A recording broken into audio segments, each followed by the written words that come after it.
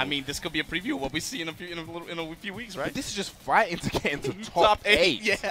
This is how stacked this tournament was. These guys, you would accept, EVO finalists, EVO champions, fighting now to get into top 8 of this event.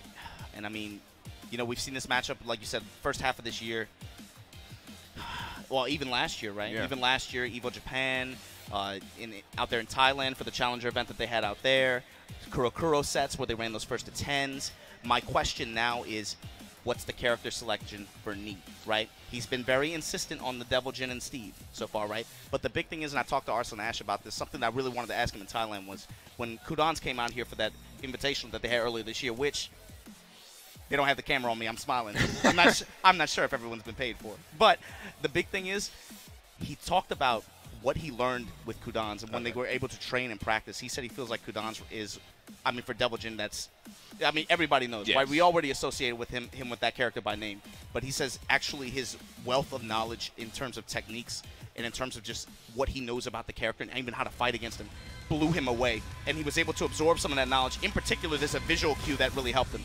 Okay. He said specifically Kudans taught him how to pay attention. What the is this a butt check? No.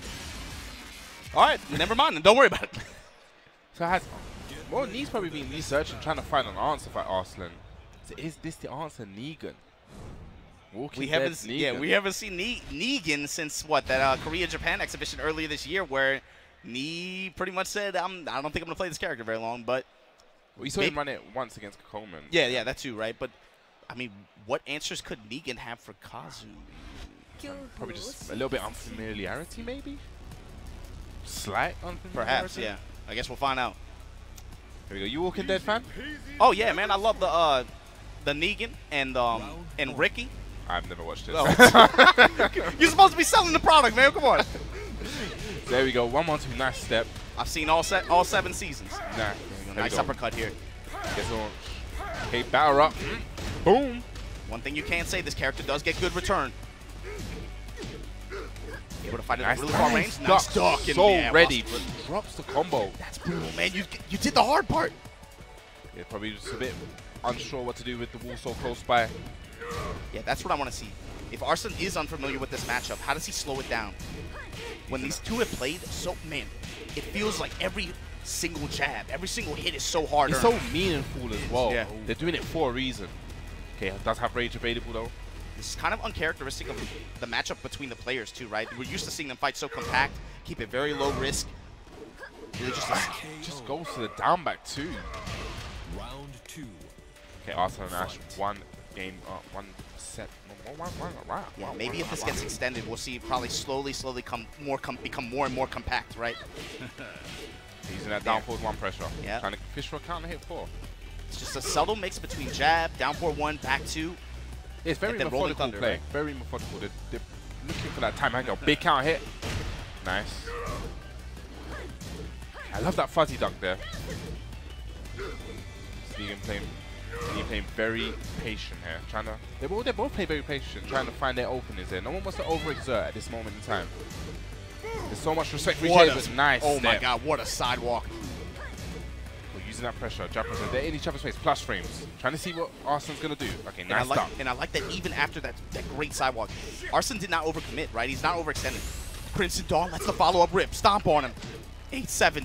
6 seconds left on the clock. He's got to go in. Yeah, he had to do it. I respect it. And the flash punch with a whip punish. Guys are playing so compact, making little mistakes. And every mistake that's made. Arslan playing, he had that release, a physical release as soon as he hit that flash punch.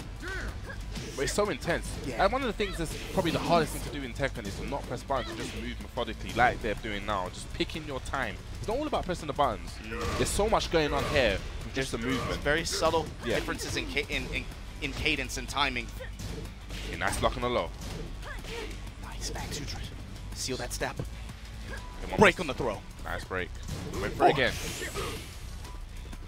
Just using that jab pressure. Kazumi so strong. Okay, nice block on the down back too. Again, he goes for it again. Lets it rip and just poking him out. So I'm wondering, what's Negan is he gonna stick with Negan?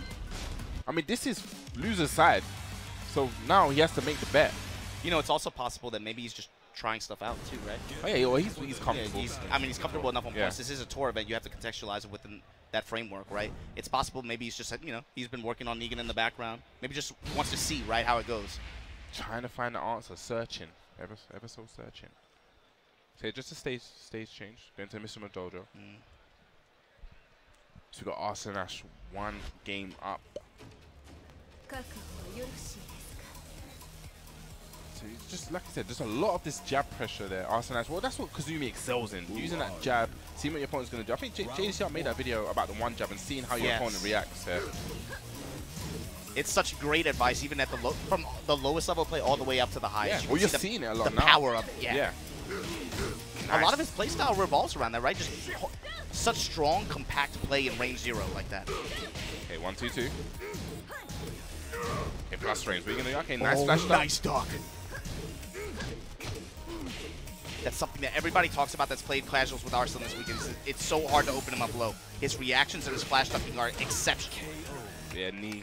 Like I said, this is just literally just a death by a million paper cuts here. Yeah, it literally that's is. a good way to put it, yeah.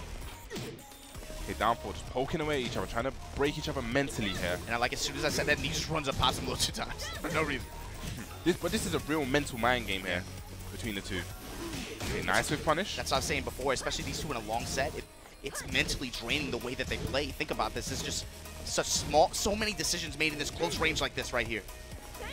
Between step, flash ducking, jabbing back, backdash. 1-1. Nice rolling thunder, max range. Backdash on out of there. As you're going to see, just really picking their points perfectly. Oh, nobody pressing the button. No one wants to press, no. That's the thing, they're biding their time, waiting for the correct time to press.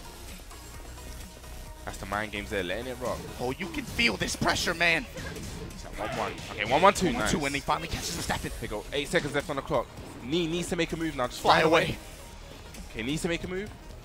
Oh! And just flies away. He's probably gonna. Yeah. ArslanAsh, you devil. Round 3. Fight. Everything bows before him. Time itself. Down forward 1. Yeah, down for 1 He's pressure. now starting mixing those lows. Trying to fish for that counter hit. It's interesting that after the down for 1, he doesn't actually fish for the counter hit 4. It is minus frames, but just the respect from these two. Yeah, that's the thing. Yeah, you're scared to commit, still commit at that space, right? Okay, big. This is probably the first combo we've seen in the set. This is gonna go to the wall. Nice big damage. Taking aside. But puts himself towards the wall. Oh, but just gets delay, out just just like jumps that. in. Why not? Get out. He uses that back too. Trying to catch knee stepping. Oh, this neutral real halal right now. Oh, God. Touch him low on a power crush. Then string rock. Okay, plus range. What are you going to do? Jab. Keeps him respectful. Jab down for 1. Thief just backs on out. Oh, flies just out of range. ArslanAsh. Set point on knee. Loser side to get in the top 8. To get in the top 8 in Dubai.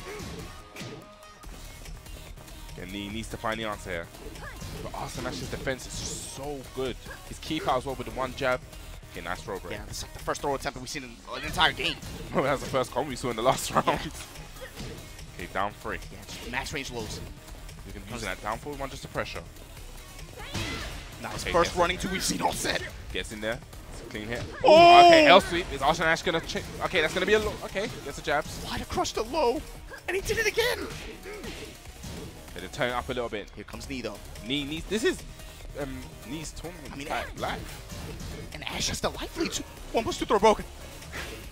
Down for nice. 1. These are starting to add up for Knee now. Trying to bring this life lead Well, back. there's 12 seconds left on the clock. He needs to do something. Jab treasure. Okay, down forward 1 pressure. Down forward 1. And he lets it Oh! rock. That was so risky. 3. 2. What's gonna happen? He's gonna have to do something. ArslanAsh with the timeout. Let's go. 2-0 over Knee here in Dubai. But again, give it up, guys, for Knee.